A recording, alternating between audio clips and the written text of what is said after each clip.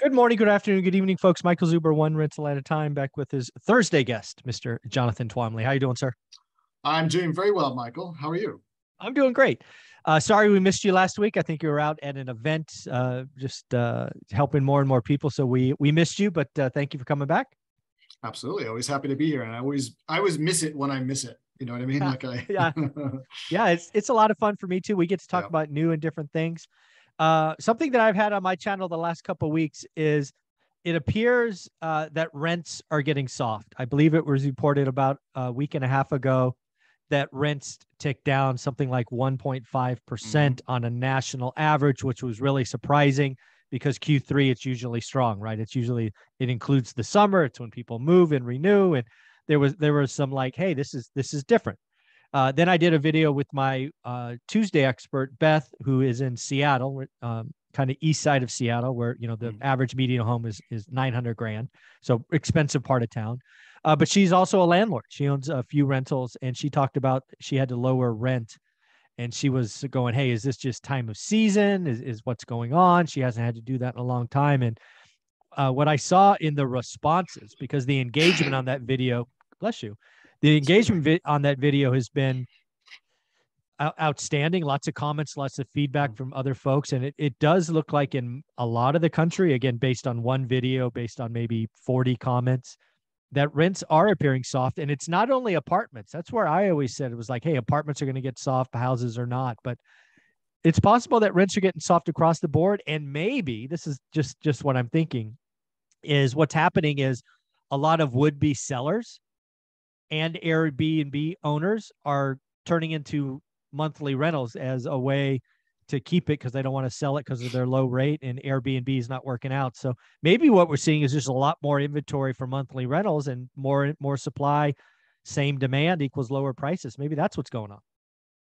Yeah, well, I mean, I think that so you're seeing this in multifamily as well, right? And I was trying to find this article that flashed across my inbox yesterday about declining rents, but to share with you. But there's definitely some softening with rents. And I think, I'm not at all surprised by this because rents grew so much over the last couple of years as a result of COVID and the stimulus checks and whatever else was behind the increase in rents that it couldn't be sustained at that level, right? Those Yeah. kind of increases. Plus, on top of that, you've got now these inflationary pressures. But I think even without inflation, I think you would have started to see some pushback on rent increases because the tenant base just couldn't keep up with Yeah, it, right? I agree. So, but on top of that, adding in, just the pocketbook issues of inflation, people are just feeling more squeezed and they're just not coming up with the money, right? And I think probably there are some people who are now thinking, hey, double up, et cetera. I think your point about at least in the home rental market about Airbnbs coming on as long-term rentals, that makes sense to me because I know that in the Airbnb market there was something like a 25% increase in the number of Airbnb listings between 2021 and 2022 because of the amazing demand in 2021. A lot of people came into the market because of that, and naturally they then drove down the Airbnb rents for this previous season. And so I think a lot of those people have realized that they're not going, especially people who are renting to make money. Like, I have an Airbnb, but we just rent it out to cover the cost of the house. Like, so Right.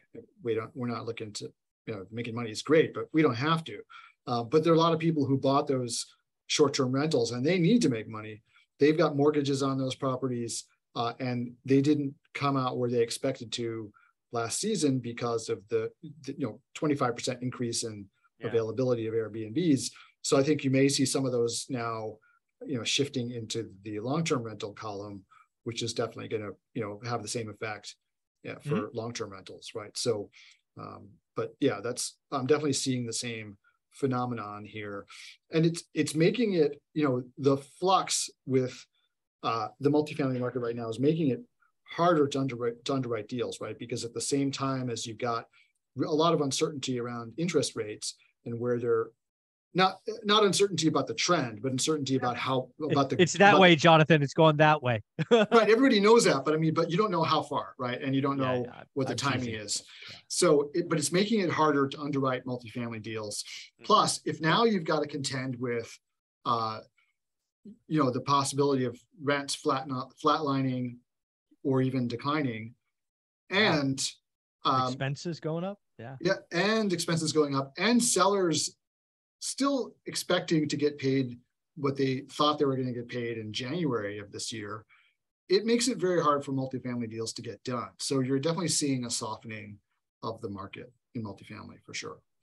Yeah, well, I think, again, this is an area where you play. I watch from afar and just admire it. When you look at the big apartments and I see syndications, I haven't seen a lot in the last couple of weeks, but I was seeing them all the time as accredited investor. And it wasn't, I don't remember anybody's rent projections being less than 5% for at least a year. And that always bothered me because that was statistically above normal, right? Now, it wasn't the 20% that we saw in 2020 or 2021, but it always felt like, hey, this is going to snap back to reality, reversion to the mean, whatever you want to call it. And, if you have a couple of years of 20, who's to say you can't have a -2 or a -3?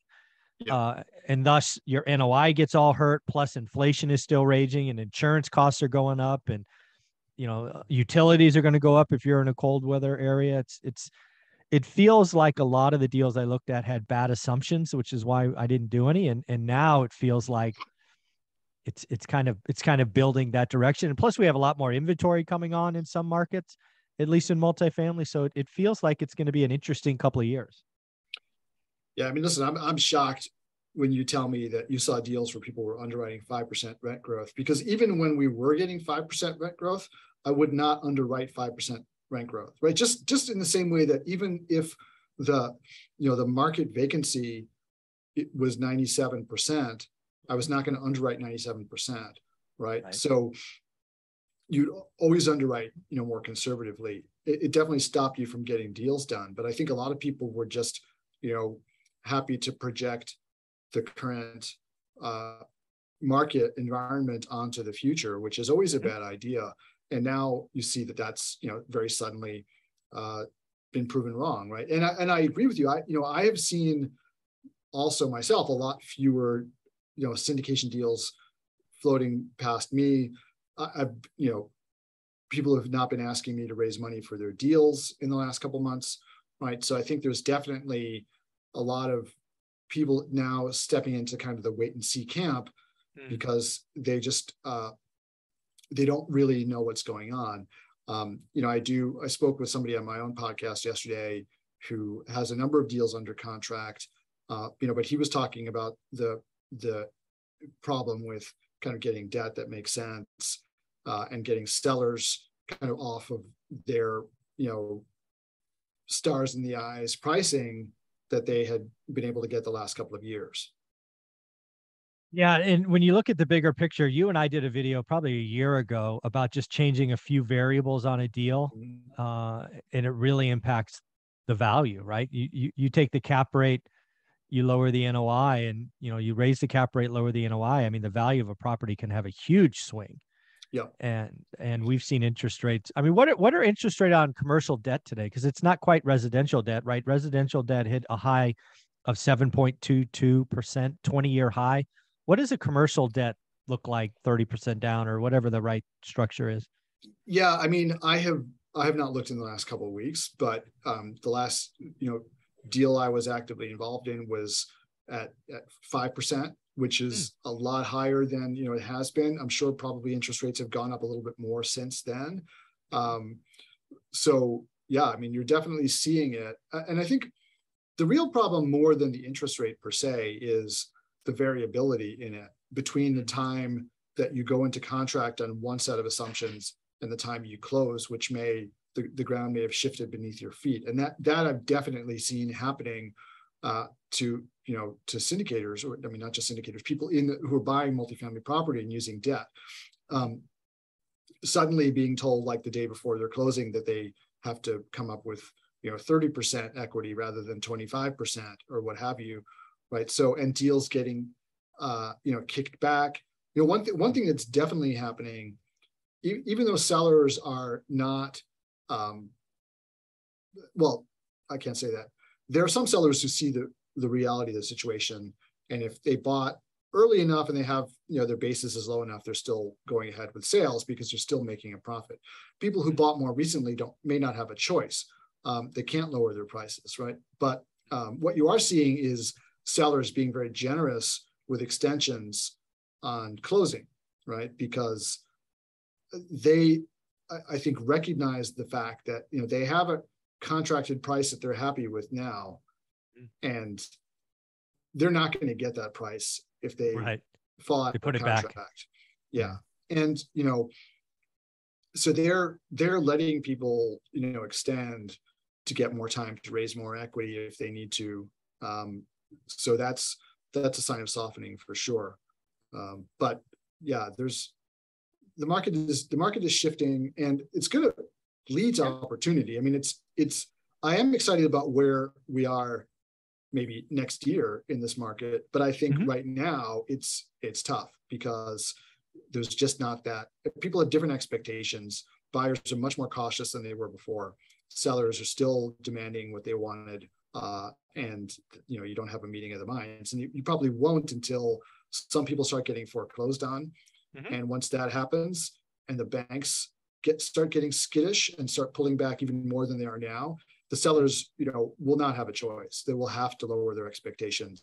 And, for those people who underwrote really aggressively, they're either going to make a lot less money than they thought, or they're going to have to hold for a lot longer than they planned, or, maybe even get foreclosed on or have to do capital calls or what have you. So yeah, it's not going to be pretty time for the next this is kind of what we've been kind of painting. You and I kind of thought we might see this in 2019, 20, and then obviously we're shaken about by the pandemic. But we never really paid for that recession that you and I saw coming in 19, which is why I sold apartments in late 19. But yeah, it's going to be interesting because it really feels like every assumption is going the opposite direction on deals, right? If you did a deal in the last year or in a deal today, your cost of capital is higher, your cap rate's higher, rents are softening, vacancies are up. Costs are up, right? Taxes, insurance, labor. It feels like every variable on your spreadsheet is going the wrong way. And when you're dealing with hundreds or thousands of units, those little changes really blow up and impact the value of an asset. I mean, it depends on how you structured your deal. If you structured your deal conservatively, you're probably fine. I think your risk is mostly not making as much money as you anticipated and having your investors grumble, right? But you're probably fine. You're not like at risk of impairing capital. But if you were really aggressive and you bought into the idea that it's all going up forever, and and a lot of people really, a lot of people looked at the one variable and one variable only, which was the supposed housing shortage. Right now, there is a housing shortage for sure, but what does that mean exactly? Like, does that mean that it's going to does that mean that it translates into automatic safety or automatic wins for your property? No, it doesn't, because just because there's a housing shortage, that's just this number that economists come up with, where they say, oh, we have this many households and there's this many, housing starts, and they don't match, right? So we have a housing shortage. But that doesn't mean that, like, the market is going to bail you out if you do a bad deal, right? It doesn't mean that you still can't get hurt, because so there's this projected household formation going on, but people, move in with their parents, they move in with roommates, they move in with other people to make ends meet. And so maybe there's a quote unquote, there should be a household formed there.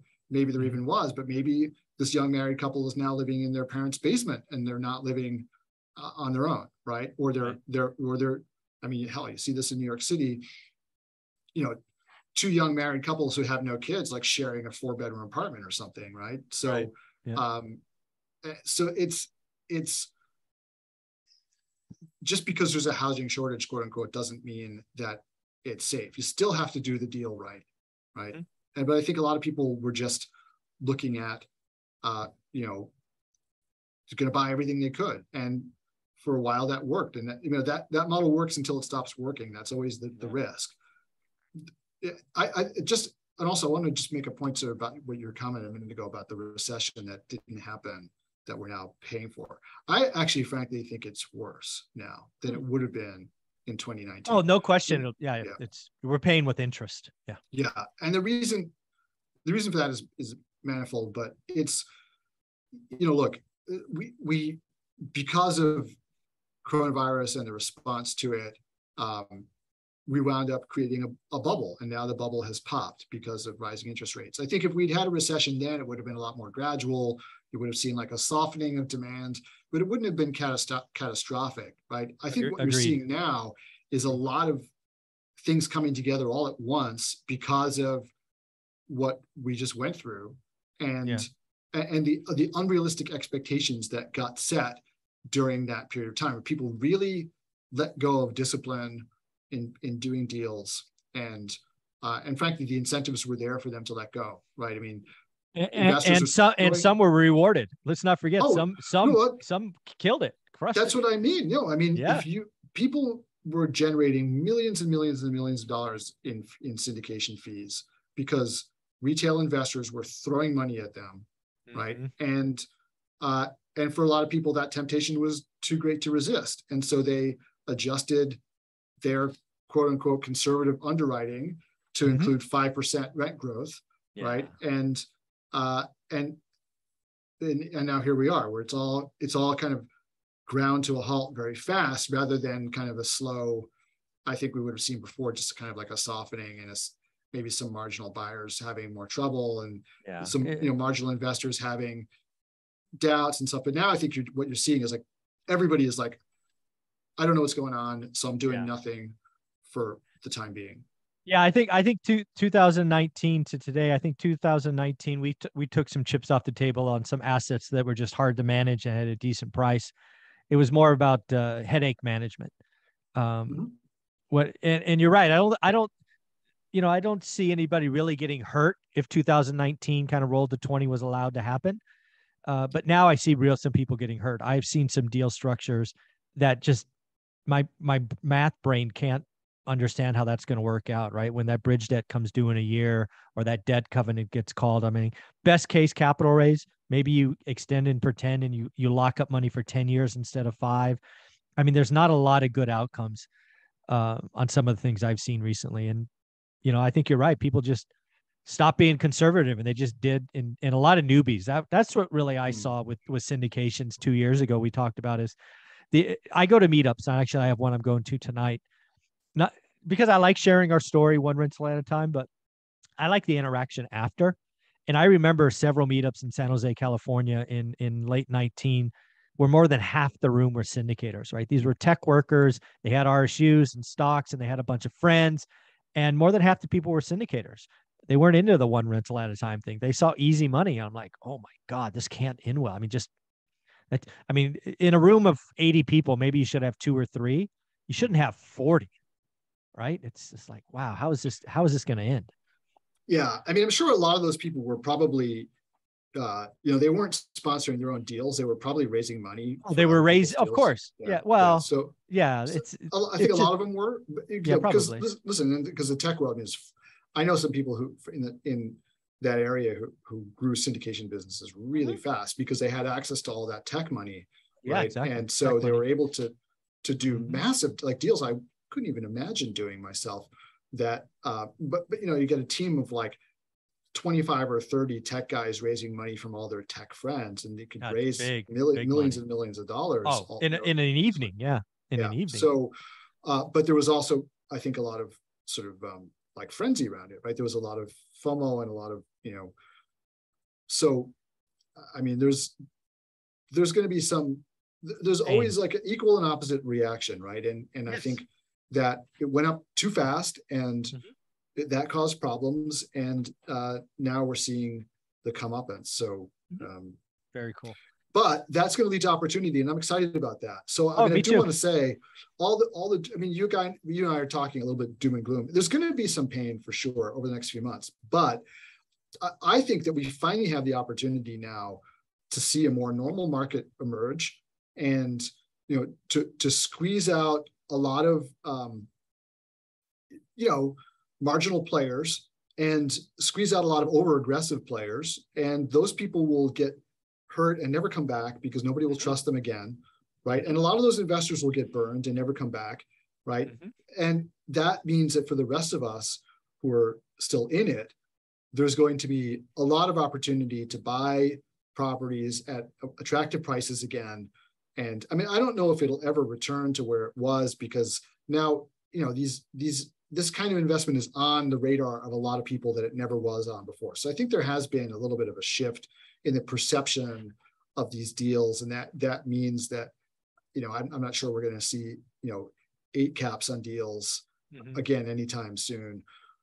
However, I do think that we're going to see something more realistic and a little bit, just a bit more meat on the bone and less risk for buyers who are able to put capital together, who are able to get the debt. And I think it's going to be a good time for those people in the next couple of years. Yeah, I think what's going to happen is you and I have been waiting for this environment. We thought we'd get a small bite in 2020. That didn't happen, obviously, and we were left not doing deals, and others came in high on the hog. Now it's time for them to pay up, and I'm excited. I look forward to working with banks and whatnot, because we've done it before. We have a reputation. We bought directly from banks in our little market, and I look forward to doing it again, because it's anytime there's pain, there's also opportunity, and we've been waiting for this. So, Jonathan, you always underwrite deals very conservatively, which is probably why you didn't do a lot of deals in 2020 and 2021, which is okay. But now's the time. So where can somebody come follow you and see what you're doing? Yeah, so there's a couple places you can come join my free Facebook group, which is the Multifamily Investment Community obviously on Facebook. So just search for that on Facebook, and there's a couple questions you need to answer, so please answer them. If you come from the show, I'd love to hear about it, so just drop it into the note that you leave me. You can also get on my investor list directly by Googling Two Bridges Asset Management, LLC. There's an investor form that you can fill out. Unfortunately, we only deal with accredited investors, but if you are accredited, happy to have you come on board, and my assistant will reach out to you to schedule a call if you'd like to talk with me. And also want to let everybody know that we are having a conference April 26th to 28th, 2023 in Las Vegas. And it's going to be a great conference, 2 days full of all kinds of multifamily wisdom. And I'm just also letting you know that if you are a paid up member of my coaching community, this will be a free event for you. So, a good incentive to sign up for my community. So if you want information about that, go to apartmentinvestorsclub.com and you'll see all the information. Awesome. Thank you so much. Mm-hmm.